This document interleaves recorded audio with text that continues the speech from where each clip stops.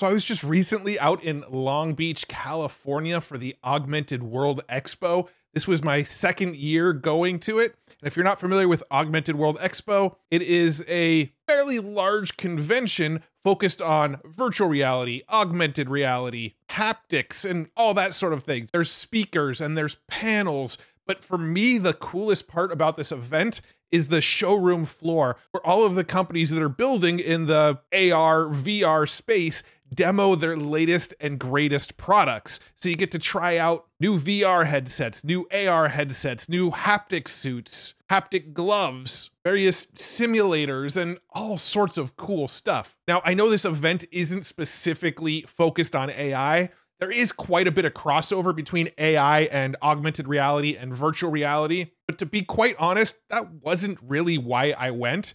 I just love tech. I love emerging tech. I love futuristic tech. I love seeing the latest and greatest toys and getting to try them for myself. In fact, you're probably going to see that as a little bit more of a theme on this channel, where everything isn't going to always be all AI all the time. I think there's so much other cool emerging tech that would be fun to explore. And if you're fascinated by AI, I would imagine that kind of stuff is really fun for you as well. So I guess this time around, when I went to AWE, my big objective was to try to kind of find how far we've come from last year. I was at last year's event and I was blown away, but that was really like my first experience with virtual reality and augmented reality.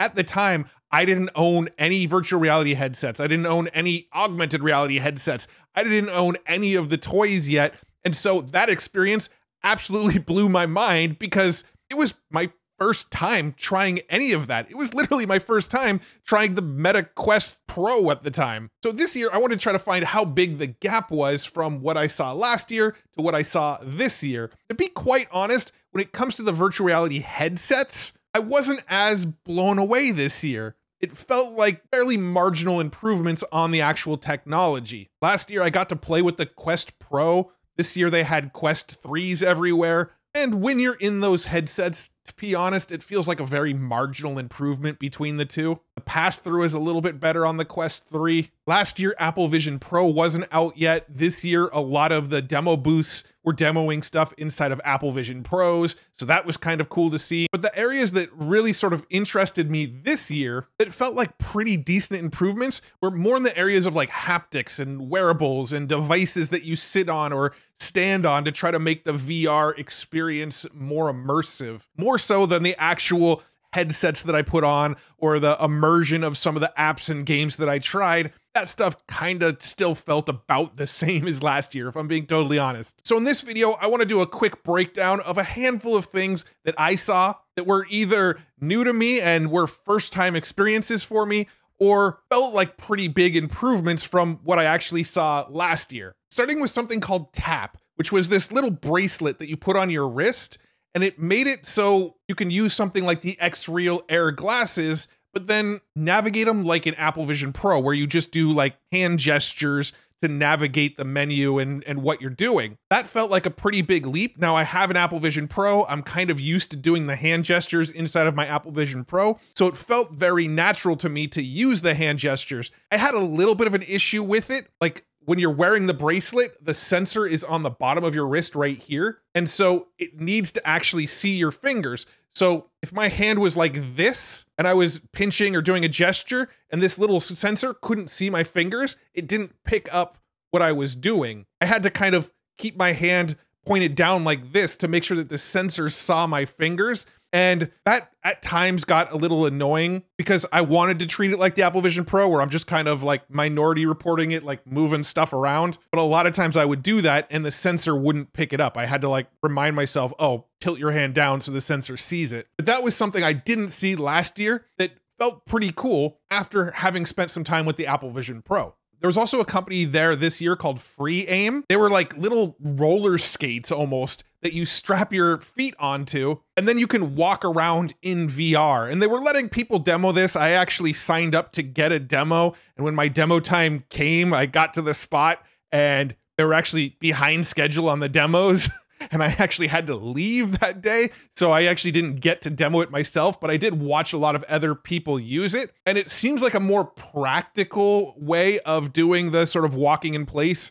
We recently saw the Disney Imagineering thing where the people were walking around on this little like treadmill type thing, but the treadmill, you could walk in any direction on it. This felt like a more practical version of that. You know, maybe a little bit more heavy. You're going to notice them strapped to your feet. But honestly, it kind of makes more sense than having those giant machines that you sort of run in place and they have like the anti-slip where you're trying to run. This to me felt more practical for like at-home use than having a big device in your room. There's also some really cool gadgets that you could sort of like ride on. There's a company there called Yaw, Y-A-W, and you actually sit down in this device and it feels like you're on a roller coaster. So you sit in it, you put on the VR headset, and it's synced to what you're seeing on the screen. So the device that you're in sort of moves around and makes you feel like you're on that roller coaster. The demo I was actually in was like an underwater demo. So it was like this submarine thing. And I was sort of like moving around underwater on this submarine, but you feel all the motion. You're seeing what you see in the VR, but you're feeling all of the twists and turns and things like that as you're going around. That was really fun. And I asked him, I'm like, is this for like arcades or is this something you think people will have in their home? And he said, yeah, this is a consumer device. This is something we anticipate people will want to put in their homes at some point. But it was really fun. I mean, it felt like you're on a roller coaster or something doing all the moves. Another company that I thought was pretty cool was a company called Simtech. It was like this virtual hoverboard, and not like a hoverboard from Back to the Future, but like the hoverboards we see in reality right now where they have the two wheels and you kind of lean your feet forward and backwards to move forward and lean backwards to go backwards. At first, it was sort of disorienting and I almost got like this weird motion sickness from it because you just sort of lean forward a little bit, you move really fast. And I was playing this shooter game while moving around on this hoverboard. And after a couple minutes, my brain sort of got used to it and I really, really enjoyed it. I actually didn't want to stop playing, but I noticed like a line was forming and people were sort of waiting to play with it. So I'm like, all right, I should probably get off this and stop playing now. But I found that to be really, really fun, but a little disorienting when I first got on it. If you tend to get a lot of motion sickness, this one might mess with you a little bit because it did with me at first.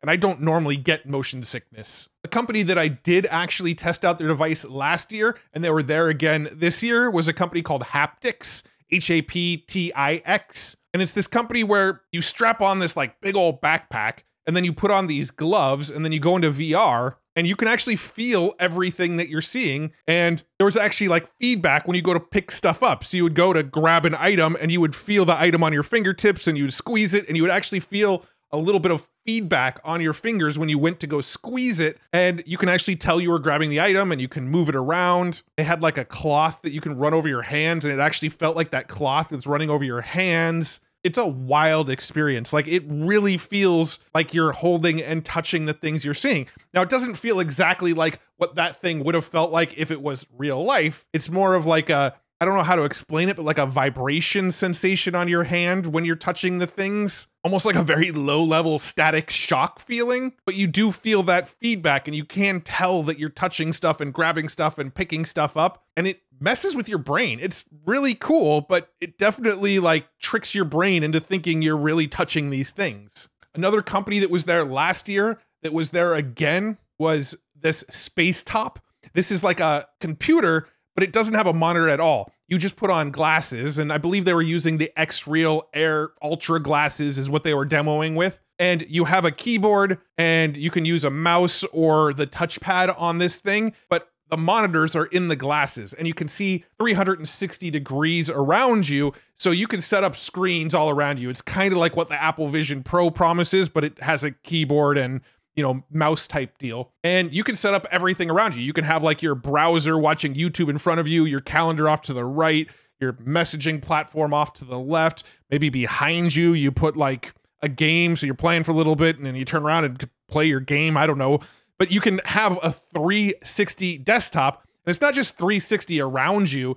You can have stuff like right in front of you, stuff up here, stuff where you're like looking straight up at the ceiling and there's things on the roof. And it's a really cool sort of immersive computer, and it's really designed so if you're like on a plane or a train or any sort of public transport, you can do whatever you want on your computer and nobody else can see what you're doing. Now, when it comes to the actual headsets, there was 3 different headsets that I tried this year that I didn't get to try last year. So it was my first time experiencing them. One of them was actually new, and I don't even believe it was there last year. And that was Sony's headset. And that one was really good. They go over your eyes just like a normal VR headset, but you can actually flip them up and look around and then put them back down and fall back into this immersive world. And they had this really cool demo where there was a camera and you can move the camera around and you can move lights around and it would change the lighting and it would change this scene. And you were in this sort of like virtual movie set and you can move things around, move props around, move cameras around, move the lighting around.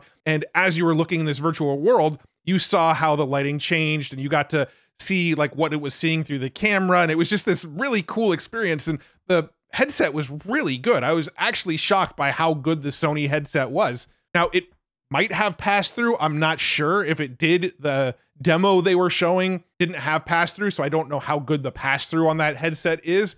But the virtual reality that was on it felt very immersive and very good. I mean, up there with the Quest 3 and the Apple Vision Pro, I would put it on like a similar level.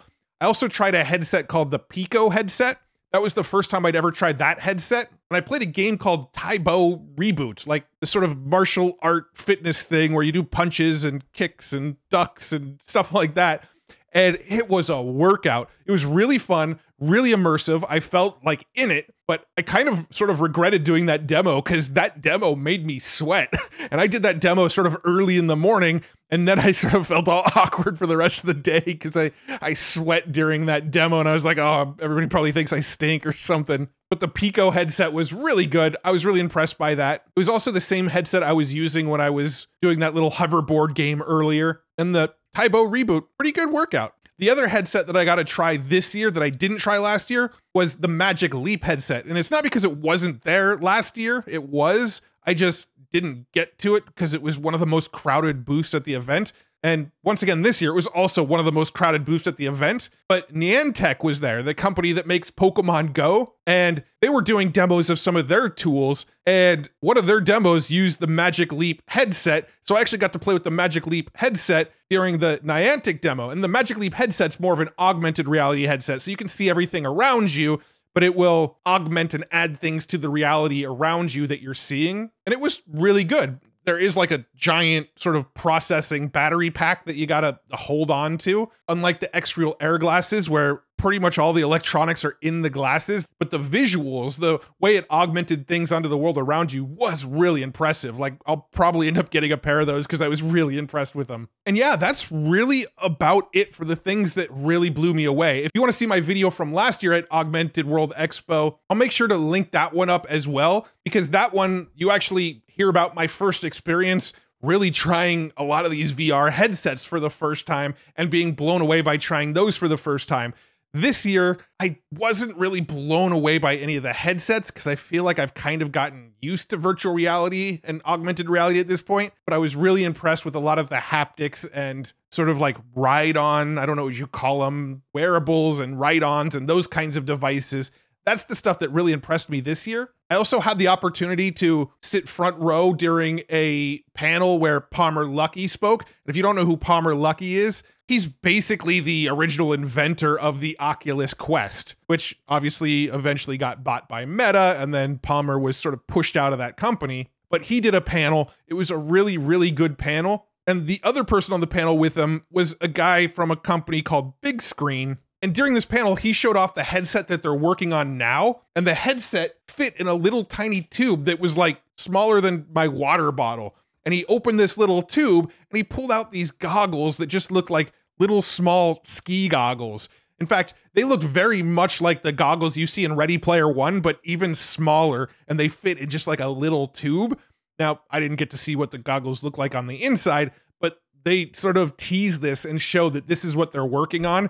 And maybe next year we'll get to play with that and actually try something like that on, because that's one of the biggest issues with virtual reality headsets right now is they're big, they're bulky, they're heavy, they heat up, they make you sweat. There's some issues with it. So they want to get that form factor smaller and lighter and less noticeable for being on your head for a long time. So I can't wait to play with something like that next year. But there you have it. There's my breakdown of the stuff that I found really cool from this year's Augmented World Expo. I'll most likely be going back next year. I met so many amazing people at this event. This was the first time I went to an event where people stopped me in the hallways like every 3 minutes because they watched my videos, and that really like blew me away. I didn't think I would get recognized at an event like this. I mean, maybe 1 or 2 people, but it was like nonstop. Everywhere I turned, somebody was bumping into me and wanting to get selfies, and I just thought that was really, really amazing. And the people I met there and got to have long conversations with about AI and VR and XR, that's what those events are really, really about. I love seeing all the cool tech. I love trying it on. But even more than that, I love just like meeting people in person and nerding out about AI and nerding out about cool tech and speculating on what the future holds and talking about creating content together. And just so much fun stuff comes out of hanging out at these events and interacting with people. So if you're one of the people that bumped into me at this event, say hi in the comments. That was so much fun for me, and it really, really brightened my experience at this event because everybody was so friendly and so much fun, and we're all just giant nerds, and it's so much fun to just hang out with other giant nerds. That's it. That's my recap of Augmented World Expo out in Long Beach. Hopefully you enjoyed it. I'm going to be doing a lot more videos on futuristic and emerging tech outside of AI. I'm still going to talk about AI. Don't get me wrong. The Friday AI news videos, and as cool new announcements come up and cool new tools come out, I'm still going to talk about that stuff. But I'm also going to start to dabble in a little bit more of this emerging tech and future tech and going to some events outside of the AI world and trying to show you some other stuff that's been going on that's maybe not on your radar yet. And I'm excited to do that. So hopefully you stick with me on this channel and let me bring you into that world a little bit. Really, really appreciate you. Thank you for tuning in. If you like videos like this, give this one a like. It'll make sure more videos like this one show up in your feed. And if you definitely want to see more of them, also subscribe to this channel. And that'll help me out a lot. And I really appreciate it. So that's it. I'm done rambling. I'll see you in the next video. Bye-bye.